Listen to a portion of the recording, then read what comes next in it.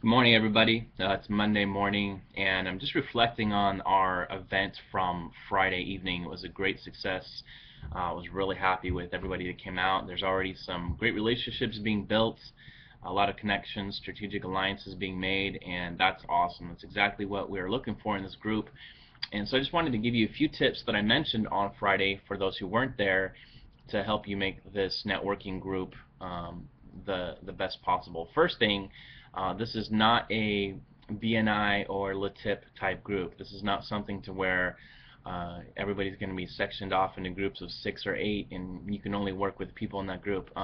Actually, this works much better if you make a lot of connections and you learn what people's niches are, so that Sally can refer to Bob and Bob can refer to John and John can refer to Raul, and however you guys want to do it. But essentially, the size of the group makes it very effective for us to find relationships that are a great fit for whatever our needs are, and that's really the point. But that being said, the first the first thing we need to do to make sure that works is to stay active. So my first tip would be to check on the group often. I actually make part of my daily morning social media routine to check on the LinkedIn groups, specifically this one, and to see what people have posted, look at articles that I can probably, that I can offer to the group and put in my own reflections, and just contribute, just stay active on the group. Second thing is, and that leads right into the second thing, is the second tip is to find articles from mentors or respected peers in the industry leaders, and share them with the group. There's always a link on most news sites and of course on LinkedIn, where when you can share the article, you can select to share it with the group, and then put in your own comments, specifically your own personal experience about your business and how it portray, how the article relays into what you do and your own insights, because that's how people start to get to know you before they actually get to meet you in purpose. The third is to reach out to people, set up coffee, tea dates. I'm a tea drinker myself, but to meet up with people. Lunch can be good, but sometimes I like to personally make notes when I meet people so I can get a better idea of, of their business and things like that. So set up times where you can meet with people, make connections. Just so this group is in its infancy, and where I already saw some sparks being some sparks coming off from the group on Friday night. It will take time to develop relationships to where you both trust and you develop relationships that are a good fit for you.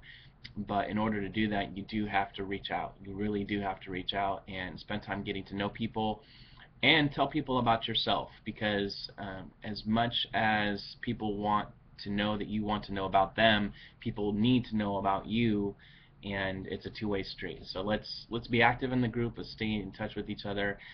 Lastly, my commitment to the group. My commitment to the group is to help continue make the group grow. Right now, it's over 600 members. The goal and our experience is that the group should actually get up to 1,000, maybe 1,200 members in a few months. But for being less than 2 months old, I think 600 members is pretty good so far. My other commitment, of course, is to make sure the group is productive, meaning if someone is not using the group correctly, like we had to block that one guy who was doing political spamming. That was fun, wasn't it? But we'll make sure the group is working well in that way. And then the last thing is, I do actually have a personal commitment to sit down with as many of you as possible, get to know your business, find out connections that can be made. I've already referred a couple of you to each other, and I think you guys had some great responses there. And that's my job, is really to not just manage the group online, but to also reach out to you guys on an individual basis and take however long it takes to sit down with you individually and find out more about your business and you individually, and what you're looking for, what can really help your business, and what kind of relationships you want to get out of the group.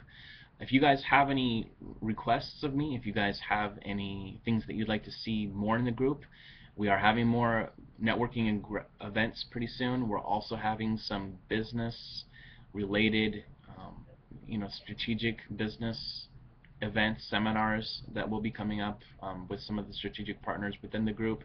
So keep your eye out for that. Stay active, and look forward to meeting you guys in person. Have a great day.